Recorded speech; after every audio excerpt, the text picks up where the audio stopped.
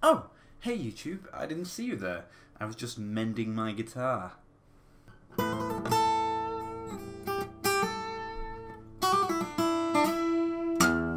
Jack's channel. Hello YouTubes and welcome to my channel. My name is Jack Hill. Today's vlog is going to be about communication in prison.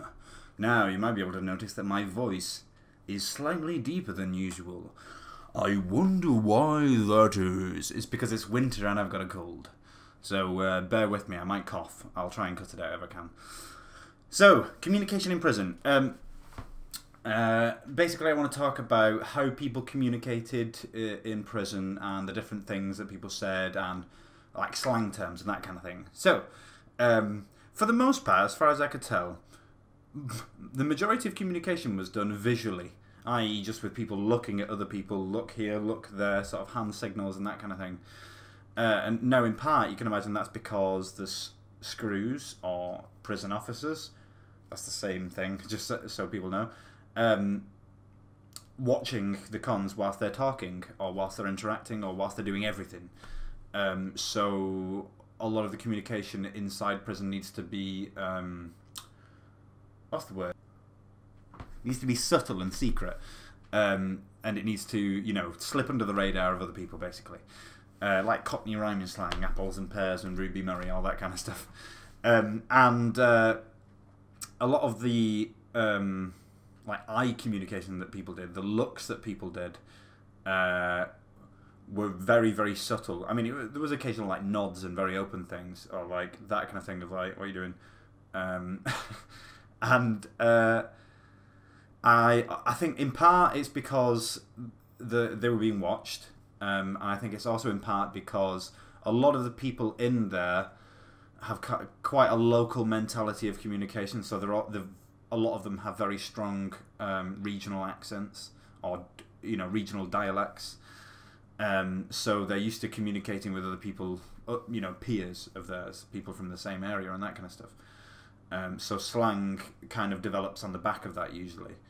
But the subtlety involved is partly because I think there's a lot of criminals there, so they know that they need to be, I want to use the word subversive, but I don't think that's right. They need to be subtle and like under the radar, and slip things through as much as possible, because as much as they can do that, it means that it gives you more, I want to say more freedom or power, I'm not quite sure which, but I guess it gives you, one, a bit more power because you have influence on different things outside of what the screws think you have. Also, it's simply communication with another human being, which I think all human beings crave. We all crave to just have some kind of contact with another human, whether it's just walking past them and sort of nodding, or, you know, having a full-blown conversation or a relationship. We're very, very social creatures, so we try to interact with other people as much as possible, I guess. Now, volume was something as well that I noticed. It seemed to be a sliding scale. Now, most people existed on both ends of the spectrum, i.e. they'd either be very, very quiet or very, very loud and brass. There was a small percentage of people who fit into what I would call the normal category. I don't fit into that category. I fit into just constantly being loud all the time. No, I was quiet occasionally. I'd be a quiet, you know, neighbour, pad mate, and neighbour to the people in the cells next to me and opposite me. I'd never put on ridiculously loud music or anything like that. Anyway, going off topic. Yeah, people are really like quite quiet at a lot of different points, and then really loud, and they'd sometimes jump between those two. So they'd be having a conversation with them, going, oh, what are you doing, mate? Ah, how's it going over there? Ah, and start screaming across the wing to other people. In part, I think that's almost a method of distraction, so that screws go, oh yeah, I can hear him shouting there, and then as soon as the volume drops down to him having a conversation, there's a moment of adjustment, and them going, what are they talking about? I can't hear him, you know, that kind of thing. Right, dialect, slang is a good one.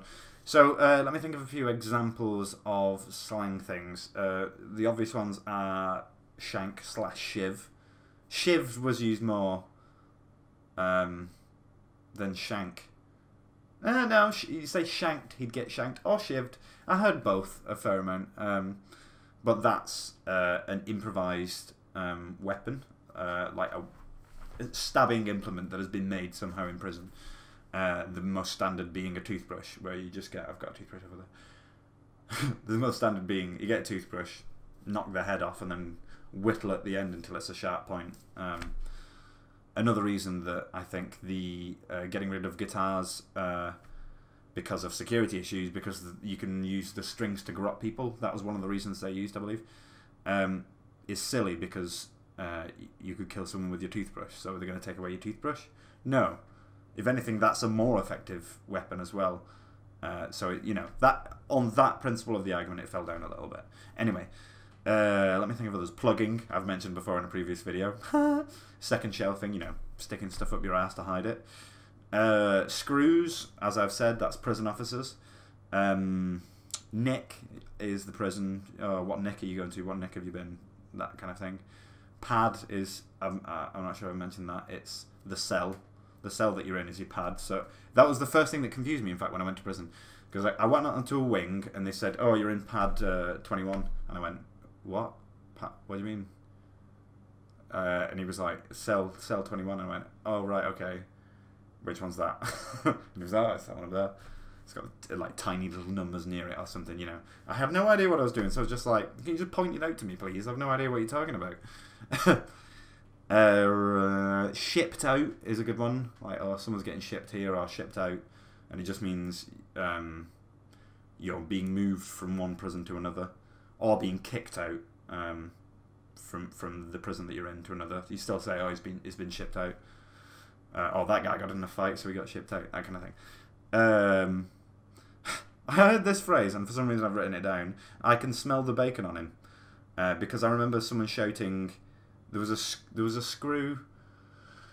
There was a guy talking to a screw, and then the guy went over to a group of people. I think he was talking to the screw for a while, so people on the wing thought, oh, he's some kind of snitching, you know, screw lover, basically.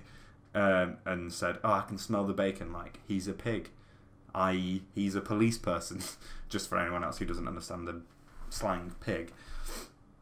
But I just thought that was an amusing thing. He literally ran off going, I can smell the bacon! Maybe not quite as weird or camp as that, but you get the idea. Nonce is one that people have probably heard as well. That's a phrase used for a sexual... What's the word? Not sexual predator. Sexual criminal. Someone who's done a crime, a sex crime, basically.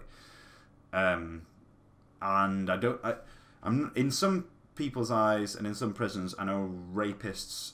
Wait, not rapists, sorry. Rapists are put into the same boat as that. And I know some people say not. So I don't know the situation on that, and I don't really care either. Oh, it's also the biggest insult that people can give you in prison. That's what it seemed to be, at least. If you kept insisting that someone was a nonce, going, oh, he's a fucking nonce, mate, you're a nonce, you kept insisting it would either cause a fight, or it would cause some kind of explosion of tension, you know, social tension. It just seemed to be the biggest insult, which I found interesting, from a social side at least, you know.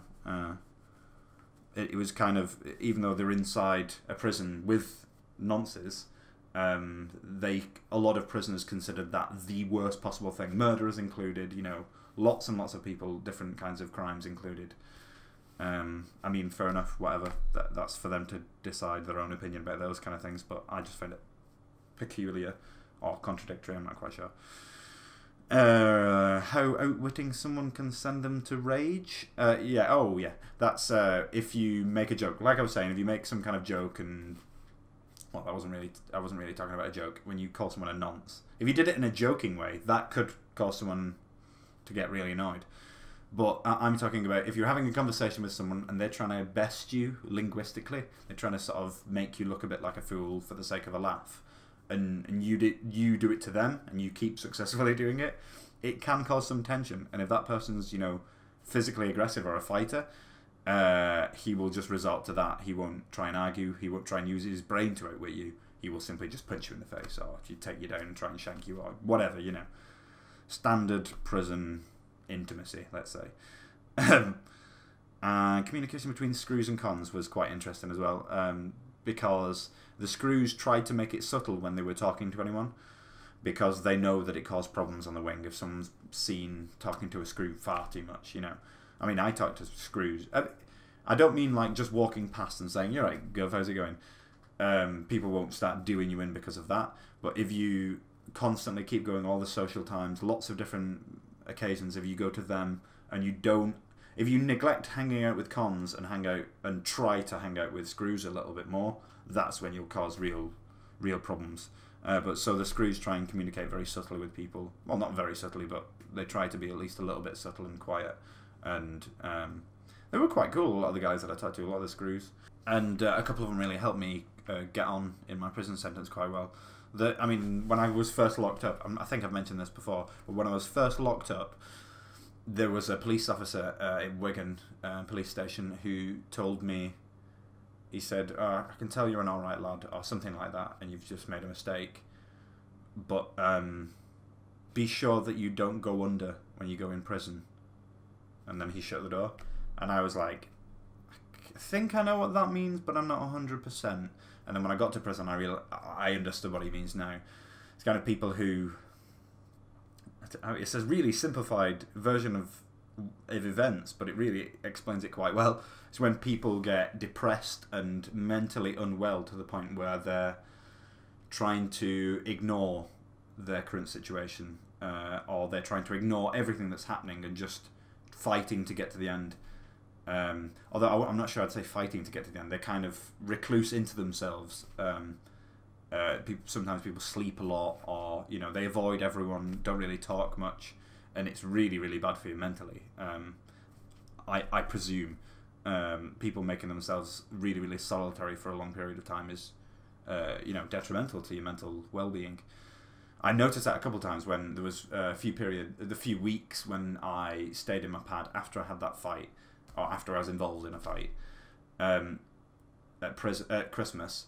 And I stayed in my cell for a little bit after that. Well, I ventured out and got food, and I kept going to work. I talked to people on the wing still, but at social times, I just stay in my pad and read, and occasionally go and talk to a few people, a few friends and stuff, you know. But during that time, I could feel myself going under, so to speak, where you know, it feels unnatural to talk to people after that amount of time. It felt really strange. I was like, this doesn't feel flowing and natural like it used to, like now. And I thought, oh, okay, I need to stop this now. I'm just going to crack on and just hang out with everyone. Who cares? And then I was much better after a while. But anyway, enough about me. I just thought I'd talk a little bit about communication in prison. If any of you have any questions, any follow-up questions, I'm happy to do another one on this, because I've had a couple of people asking me questions about this kind of thing.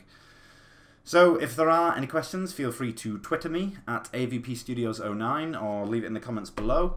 Otherwise, likes, comments, shares, subscribes, incredibly welcome, and I shall catch you all for another vlog on the flip side. I don't know why I paused for so long then. Bye everybody.